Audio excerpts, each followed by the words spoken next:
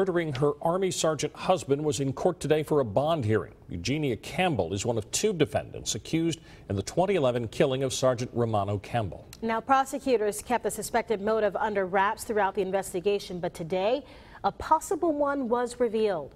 Fox 10 News reporter Matt Barentine has those details. Today in a Mobile County courtroom, Eugenia Campbell was denied bond. She and another defendant, Alexander Williams, stand accused of murdering her husband, Sergeant Romano Campbell, in 2011. We stand by our client's complete innocence in this matter and hope that she will be vindicated by a jury once the matter is resolved. It's hard, but I know with God helps, we're going to make it, and we must forgive and to go on. Wearing shirts proclaiming they are fishing for justice, Romano Campbell's family and friends attended today's bond hearing.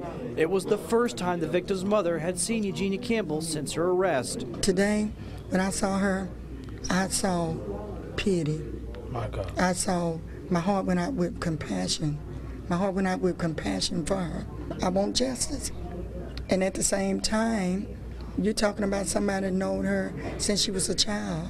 Just getting to this day has taken more than 2 years as investigators gathered enough evidence to charge Eugenia and then extradite her from a jail in Mississippi. I have this peace that everything's going to be all right and it's going to work out for all of our good and the way God wanted it to work out. The big question all along in this case has been motive, and today the prosecution said that motive was money, insurance money to be exact.